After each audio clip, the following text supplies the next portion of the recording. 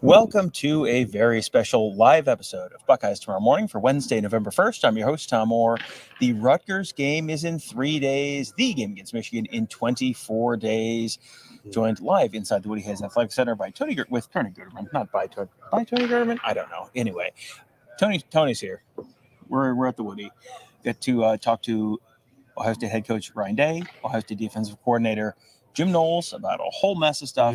I guess, Tony, let's just right off the top give everyone a little bit of an injury update as much as we can. There were lots of questions, and then right at the end it was like by the way, a pretty significant Ohio State player is out for the rest of the season. Yeah. Hey, Ryan, is there an update on Miyan Williams?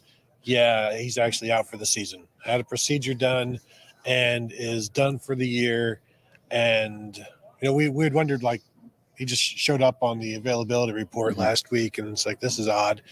And so I had a procedure done. I think he said not an ACL, which is about as I think maybe Bill Rabinowitz or Joey Kaufman asked for. Was it an ACL? And he's like, no. So there's only 40 other things it could be. But unfortunately, done for the year. If you make us play the process of elimination game, it's not technically a HIPAA violation. Fun fact. I don't know. Maybe it is. Probably not. Elsewhere on the team in terms of injuries, Kyle McCord, banged up. Sounds like he's going to go. Devin Brown, still banged up, but sounds like he's going to practice some, and then they'll just kind of see how it goes. I thought it was very interesting. Ryan Day was asked a couple times, so when you're a quarterback like Kyle McCord, and you have, we saw him walking out with an enormous bag of ice and maybe even a walking boot on that left ankle. So I don't think it's a tremendous, mystery what the injury is. So he was, Ryan Day was asked, so when you have a lower body injury like that with a quarterback, how does that impact things? And he really didn't want to talk about it. Like he answered, he got asked the question twice. He answered two questions. Neither of them was that question. So, I think it's pretty obvious if just thinking about it, like lower body, you're going to be driving with your back leg and planting on your front leg. So that's going to – you figure that's got to impact his play. But with Devin Brown still, sort of a little bit of a question mark right now, and Tristan Gebbia being the next man up after that, you get the sense we're going to see Kyle McCord almost no matter what this weekend. Yeah, and it's, if it would be his right foot or right ankle, that's what you're, throwing off of. But just dropping – you're pushing off of your left, dropping back. So, there's going to be some – pain, some delay there, some timing, just whatever it is. But it was interesting. He didn't really want to say this is why this was, or he said everybody's banged up this time of year. My question I was going to go in with is, would you consider, could he use a week off like CJ Stroud in 2021? But that was against Akron in September. And I went away from that question because there was no point in. He never made it seem like, we need to give him a break or anything like that. It was just like, no, you play through it. And then he talked about, as Coach Mick always says, nobody cares. Oh, you're hurt? Nobody. And he, discussed playing hurt, playing injury with an injury. There's, two different things. But basically, you are the quarterback of the team. So you need to do whatever you can to be on the field, and especially with your backup being hurt as well. So they're just, do a bunch of treatment. Sometimes, we've seen some legendary treatment around here, 24 hours a day, basically, with Adam Stewart just bunking, basically, with people to get their tendons and their ligaments and their bones right, basically. And Emeka Egbuka, he was apparently okay to play last week, just didn't play last week. We'll see if he plays this week. At this point, I almost am not paying attention to what they say about Emeka Egbuka or what's on the availability report with Emeka Egbuka, and we'll just see the first snap of the game when they're on offense. Let's see if I see number 2 out there, because that is the point at which I will believe that Emeka Egbuka is going to play. I assume he could play this weekend. I assume he probably could have played last weekend. But you're in a spot where you didn't need him against Wisconsin, and Rutgers is solid this year. They're 6-2, but they're it's still literally Rutgers. So you probably, this is probably not. You didn't hear Ryan talk about this as a matchup game, which you hear when it's Penn State week or it's Michigan week or it's Notre Dame week. He's not going to say it's Rutgers, but it's when he doesn't say it's a matchup game, that means, yeah, it's Rutgers. Yeah, well, and he is expected to practice this week, which sounds like did he not practice much last week, but was still good to go for the game if they wanted to. I do think you need to get him going so that he's full speed by the time you get to Michigan. But you also have 2 games after this before the Michigan game to do that. But they took him last week, so there's a in case of an emergency break Emeka Egbuka out, and so I would. I'm with you. Like I expect him to play, but it's hard for me to believe anything because of what we've seen so far. Right. Yeah. And fascinating stat from our buddy Marcus Hartman of the Dayton Daily News. I was just walking back in here and I was talking to him and he brought this up and he said, you can use this. And I said, oh, don't worry, I will. Ohio State has a chance to do something on Saturday that they have never done in program history before. Can you tell me what it is? Well, it's not go 9-0 because they've done that before. Something they've never done in program history. I have no clue. Win their 10th consecutive game from the start of a series against an opponent. They have never played a team 10 times without losing.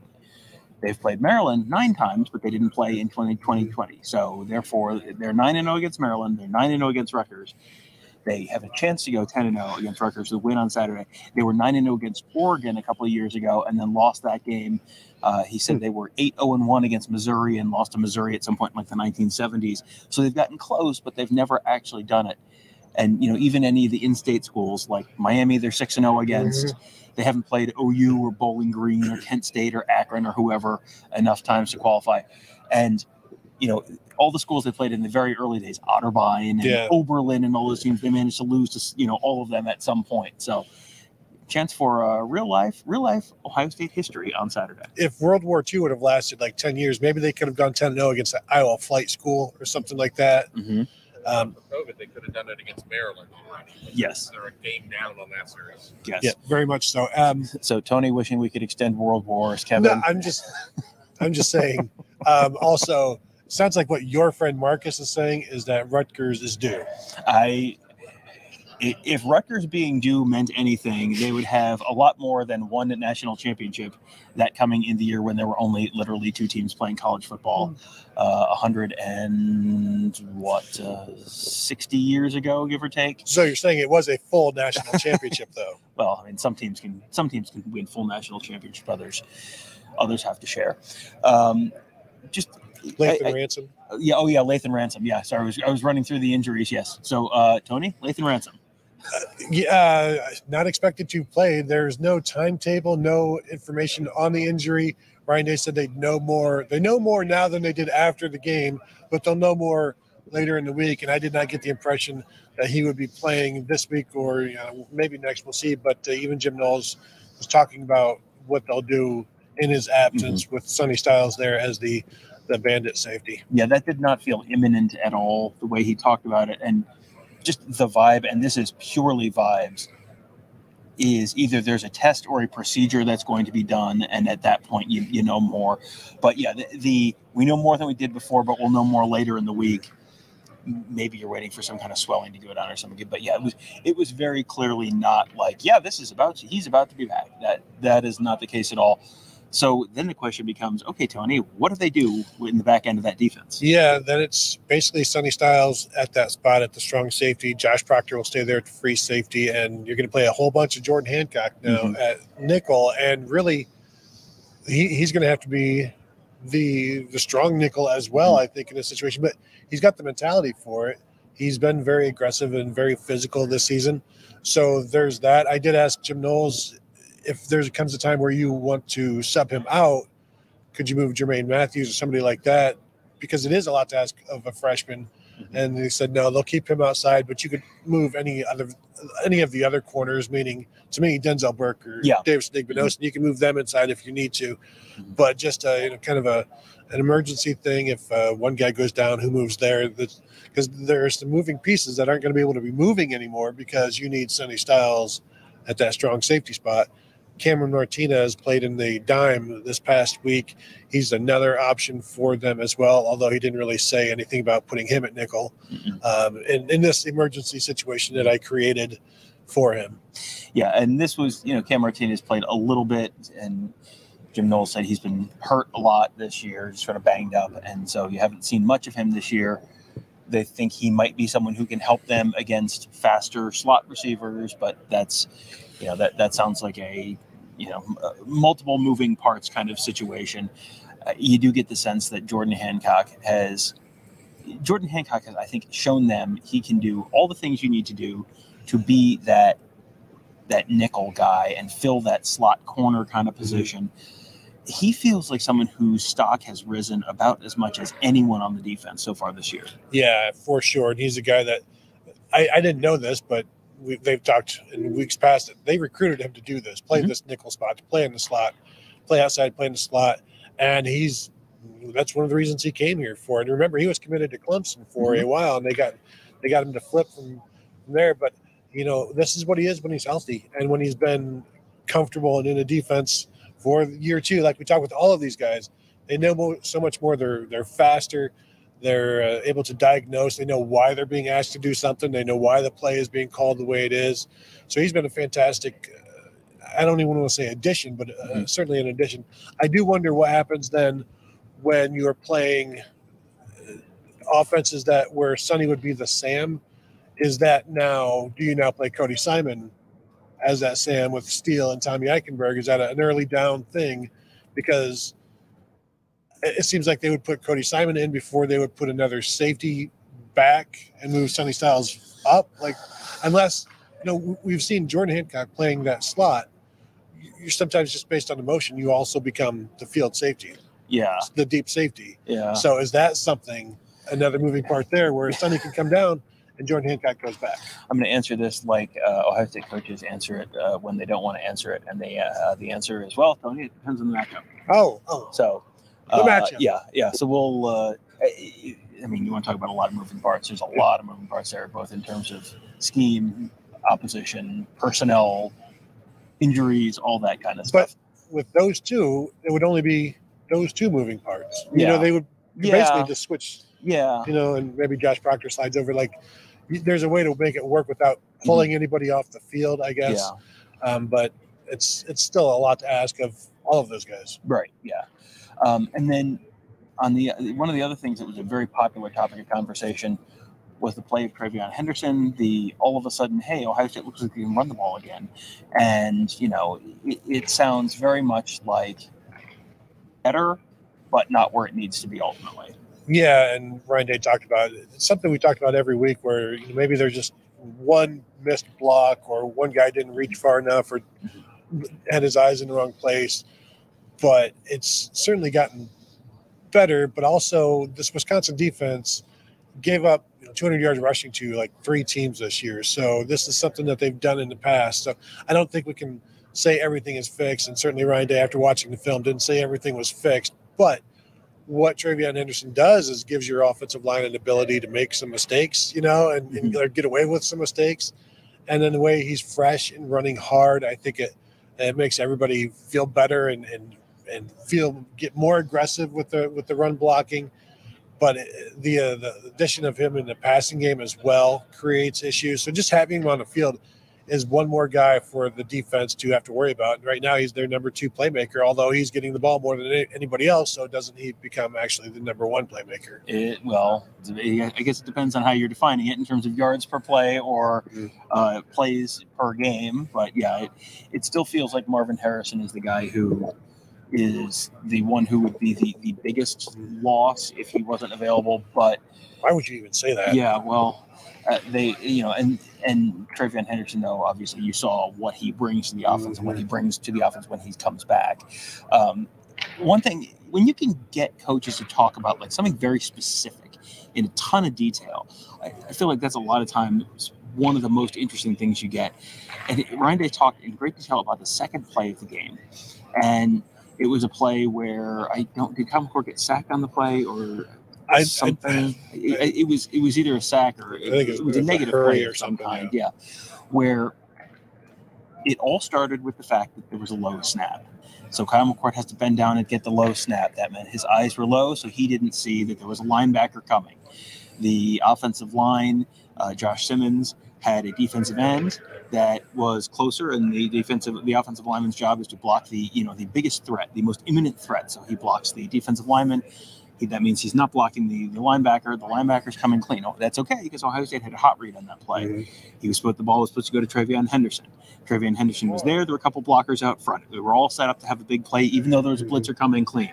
But because Kyle McCord had a low snap and his eyes were low, that meant he didn't see the guy coming, which meant he didn't go to the hot read immediately. And then by the time he saw it, it was like, uh-oh, and then the play got blown up. So it's amazing how you can have all this other stuff in place, and then it's like, well, the snap was at his ankle, so therefore that blew the whole thing up. And Ryan Day talked about this in terms of they have to be so focused on details. They have to get all the little stuff right every time, because you can have everything else right, and then one little thing goes wrong, and that can blow everything up. Yeah, whether it's protection or looking in the wrong place, just that the play was doomed from the snap, and that's just an assumed, understood part of the game that it's always going to be perfect. Everything is designed with the snap being perfect, and when it's not, it causes all kinds of chaos, and everything else designed around it can just be lost in the wash because this one thing has set everything else off schedule. And then you've got to, as Ryan Day said, have a plan for any kind of outcome that is not the plan, and you got to have a plan for when the plans don't work out, Tom. And quarterbacks hate it when a plan doesn't come together. So do coaches. Do we have anything else before we get on to the Connor Stallions News Hour? I have nothing. Okay, so hooray, it's time for the Connor Stallions News Hour. We really need like a jingle or something for this. So Central Michigan University put something out that they are investigating a man who, looks similar to Connor Stallions, who was on the sidelines for Central Michigan during their game against at Michigan State. It was the Friday of week 1, so Michigan played on Saturday, but Connor Stallions theoretically had the night off on Friday. Brian Cook from MGO Blog said on Twitter that it was Stallions. That's all. That has not been confirmed, but generally he's probably in contact with Michigan people. So when he says, yes, this is Stallions, I assume it means, yes, this is Stallions. And the fascinating thing about this, first of all, this kind of shoots a hole in, he never did any off-campus scouting. So, there was this idea, and I don't think this was backed up by anything real, but that, if it wasn't a Michigan employee doing it, then it's okay, because you show me in the rule book where it says, and it's like, show me in the rule book where it says it's okay if it's not. But so that shoots a hole in that. And I went back and looked at just these couple screen caps that were posted online on Tuesday morning. I woke up, by the way, I put this on Twitter. The first thing I saw was just you posting the Bobby Valentine in the mustache and glasses picture. And I opened my phone, and this is the first thing I see. And I'm like, oh, Lord, what on earth? What did the Mets do now? And no, it was, so this person who looks incredibly like Connor Stallions, what were we interested in when he was on the sidelines for Michigan? Who is he standing next to? Because that tells me who he's talking to and what he's doing there. And he was standing next to Central Michigan run game coordinator Tavita Thompson on at least 3 different occasions that I could find during the cut down highlights version of the broadcast, which means, I only saw him like 4 times, and 3 times he was standing next to a guy who he's listed as the run game coordinator / offensive line coach. Central Michigan's offensive coordinator and wide receivers coach, Paul Petrino, was up in the press box. So that's probably the highest ranking person on the sideline. So, you look at the pictures and it's like, well, he's standing right next to kind of a close analog to who he was standing next to the sidelines, on the sidelines next to during the Michigan games. The tweet from MGO Blog says that from Brian from MGO Blog says, no, Michigan didn't know. No, Central Michigan didn't know. Dude got a sideline pass, arrived in full Central Michigan coaching gear, and snuck into the restricted area. Quote from Brian Cook from MGO Blog on a WTKA radio show last week. Quote, people on Ohio State Twitter are watching these last two games and showing the fact that Stalions was next to the defensive coordinator, which is ... He's the sign guy. Where else would he be standing? Tony? Where else would he be standing? Well, I think it's fascinating that he snuck in with some sort of a pass, with some sort of laminated play sheet in his hand as well. Now, I don't know where the plausible deniability or any of that is in this because, again, he's standing next to coaches. He is scouting an opponent or just watching an opponent, whatever verb you want to use. He's there. As you said, he is the sign stealing guy, reportedly. So, this isn't a thing where he just buys tickets for friends. No, this is some people are saying it's him going to that game. And I think other people have said it's not the only game, and maybe more will come out on that. But it's like the excuses, the reasoning, I saw a later tweet saying that, this is just a crazy super fan. It's like, no, this is an employee of the Michigan football department who is being paid by the Michigan football department to do whatever he does. And he continues to do it. And also not just doing it for Michigan, but apparently one of Michigan's opponent of their rivals. And is the lengths that they will go to at this point, it could be argued that there are no bounds to what they will do to upset or just get over on a rival. Well, and there's some overlap between the Central Michigan coaching staffs and the Michigan coaching staffs, which, you can tell me that he, showed up and, printed his own credential and was standing on the sidelines all by himself and no one knew anything about it. And then he was just standing right next to the run game coordinator for large chunks of the game. And the run game coordinator returned to him and said, hey, who are you? Hey, why are you, I'm going to assume that he said something to him at some point during the course of the game, maybe. One of the reports, he had a VB credential, visitor bench. Yes, the visitor. Not a media credential. It's not a hanger-on credential. It is an official credential to be inside the bench area. Yes, and so the statement from Central Michigan says, this is from @TonyPaul 1984. I think he's a Detroit News reporter, if I remember correctly. Central Michigan is investigating whether since suspended staffer Connor Stalions was on the Chippewa sideline for the season-opening MSU game. Previously, a CMU spokesperson told the News that Stalions' name was not on any official sideline pass list. Statement from AD Amy Folan. Quote, we became aware of these photos late yesterday, and we are in the process of determining the facts surrounding them. As this process is ongoing, we have no further comment at this time. Does this mean that Connor Stalions is going by an alias when he perhaps went to this game? Like, what would be... Spicy Peter. I regret pointing the microphone towards Kevin. That mistake will not be repeated. Is Joey Freshwater around Mexico? Yeah. I mean, it is the Great Lake steak. Joey Freshwater would be a great nom de plume there. I mean, it feels a lot like you'd have to really be giving the benefit of the doubt to an awful lot of people to believe, no one other than this one crazy person, this one lunatic who's using an axe and chopping down the door while his poor wife is in the bathroom. He has done this all on his own. He has gotten this pass somehow. He has gone there. He has stood on the bench next to these coaches who just want to be left alone. He appears to be doing exactly what he does when he's with Michigan. So, number one, you're not allowed to be there. That right? There's no gray area there. You're not allowed to be there. Number two, if he's stealing signs, even if he's just stealing signs in game, you're not allowed to be there.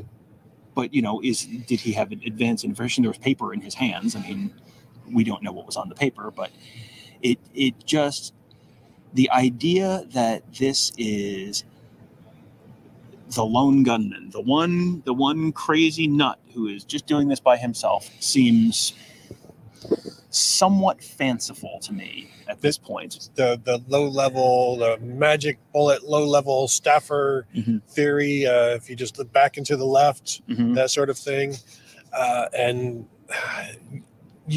every step of the way, you have to really twist yourself into what this could be. Yeah, it could. Right. All the explanations and hand waving about it just feels very much like, well, I have shot the arrow, and the arrow has hit the spot where it says it has hit a spot, and right there I have written, I don't know nothing, and I have painted a bullseye around it, and look, the arrow has hit the I don't know nothing. And I'm just going to read it again. Quote, people on Ohio State Twitter are watching these last two games and showing the fact that Stalions was next to the defensive coordinator, which is ...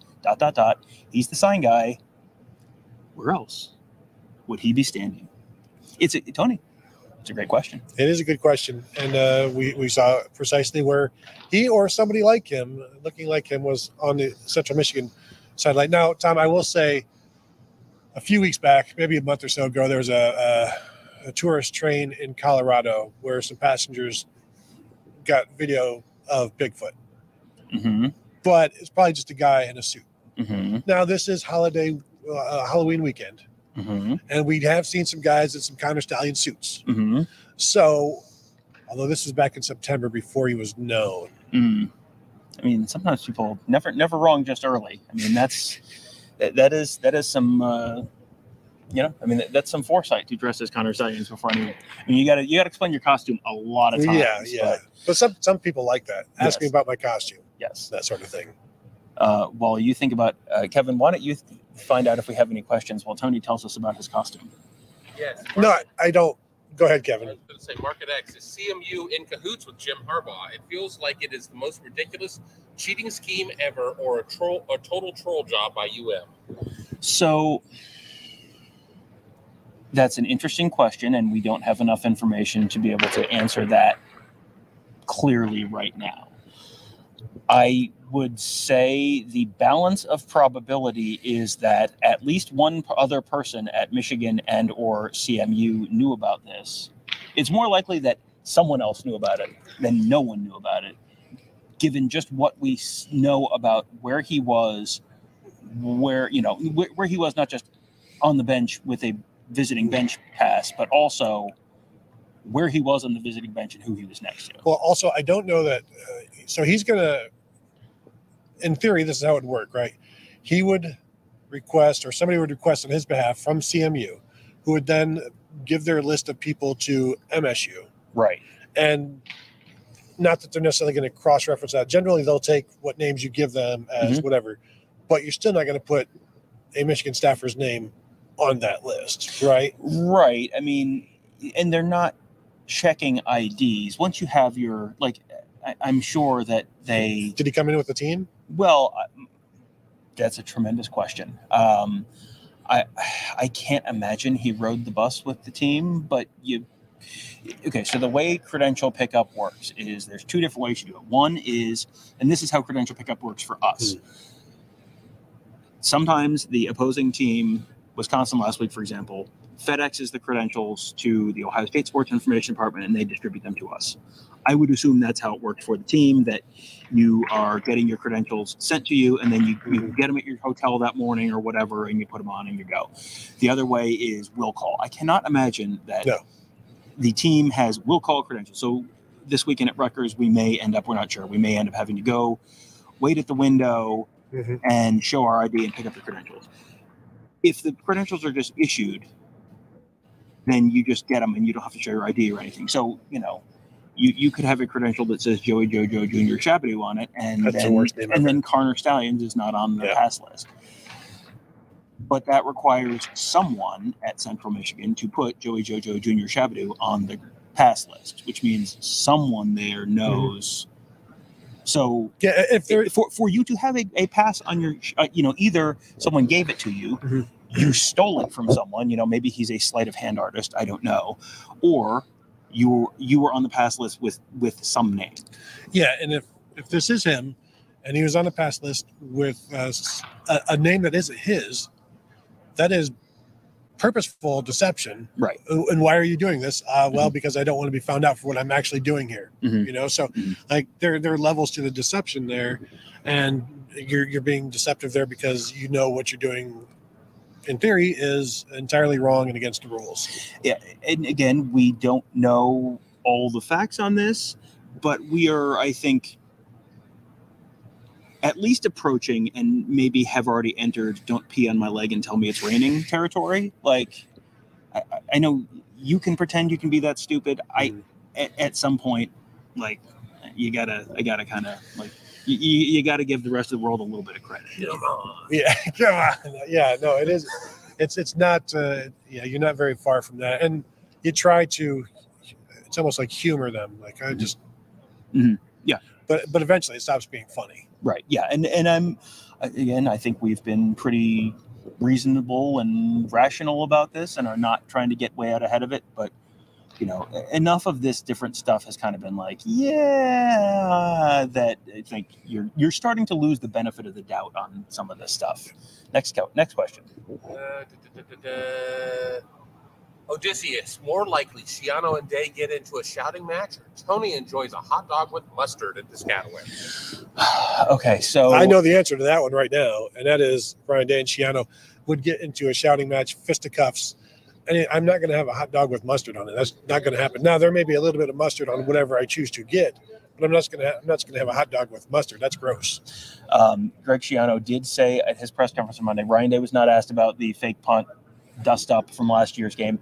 Greg Schiano, if you want to hear the full answer, you can hear it on the Buckeyes Tomorrow Morning episode for Tuesday. But Greg Schiano talked about the fact that, hey, that wasn't about a fake punt. No one's upset about a fake punt. Everyone understood it was an automatic, that they didn't have the edge covered, and Jesse Mirko had been taught, like, well, you start rolling that way, and if there's no one there, like, just keep on rolling and keep running.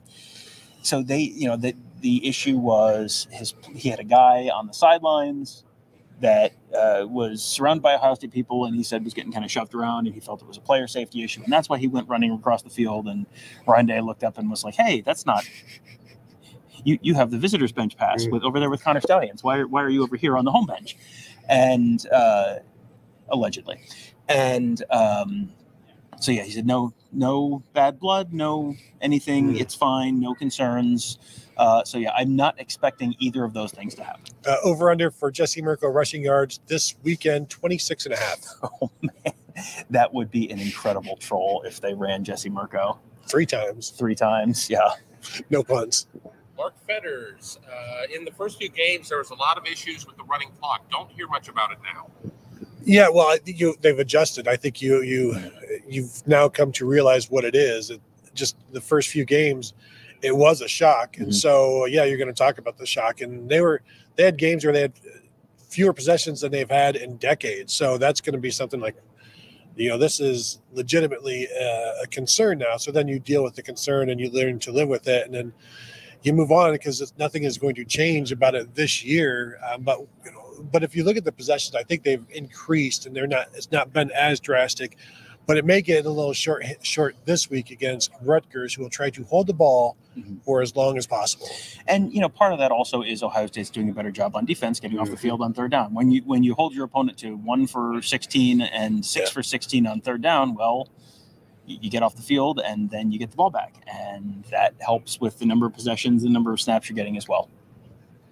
The last one I have starred right now from Odysseus. Who would look best firing the cannon, Tom, Tony, or Kevin? That is a question you only ask if you've not seen me in a tri-corner hat. I don't. Ladies. My thing with the cannon is I would fire it and still jump. Because once you get got by that thing once, you're always just a little like, it's going to go off now, isn't it? It's like, no, it only goes off after touchdowns, but it might go off right now, right? Well, I mean, It only goes off after touchdowns, and it goes off when the team runs out at the beginning of the game, at halftime, at the end of the game, and anytime Rutgers scores. So generally, that has meant 3 times a game during most Ohio State visits. And it was the end of the game that got me years and years ago, and I've still not been right since. In case you're wondering why it sounds like cannons are firing in here, the Ohio State softball pitchers are throwing over on the other side. So, all right. Yes, that is our hint to wrap it up and head on out. So, thank you guys all for joining us. I think we covered some interesting stuff here. I'm sure there's going to be plenty more to cover in the coming days, especially later on tonight on Tuesday night, when the first round of the college football playoff rankings are revealed. We'll be doing our usual live show starting at 7 o'clock or thereabouts. Might get a little bit of an early start. We got to figure that out. But the best way to make sure you are there with us for the whole thing is to make sure you're subscribed at youtube.com/Buckeye Huddle. Hit that bell so you get notified when we go live. We're going to learn a lot later on tonight. It's not, this is not the final rankings. This does not mean everything, but it is a good sense for what is the committee thinking about Ohio State, and maybe even more interestingly, what is the committee thinking about Michigan? And then Tony will be on the conference call talking to our boo and talking to Bill Hancock, and maybe getting a sense for so how does this whole gestures vaguely potentially impact things for you as a committee? I am real interested in that answer. I'm not sure we'll get one, but I'm real interested in that answer. So, gotta ask it. So we'll be have all that for you a little later on tonight at youtube.com/Buckeye Huddle. And of course, you can find us all week long at BuckeyeHuddle.com. Our fantastic team of insiders covering the team, covering recruiting, covering X's and O's, making you a smarter football fan, all at BuckeyeHuddle.com. Plus a very, very lively board. A lot of stuff going on there. A lot of talk, a lot of interesting information all there at the Huddle Board, presented by Jeff Ruby Steakhouse, all at BuckeyeHuddle.com. So if you'd like to support us, you'd like to learn a little more about Ohio State football, get to be a smarter football fan, you can do that at BuckeyeHuddle.com. So sign up today. That will do it for today. Thank you guys all for joining us. Have a great day. We'll talk to you tomorrow.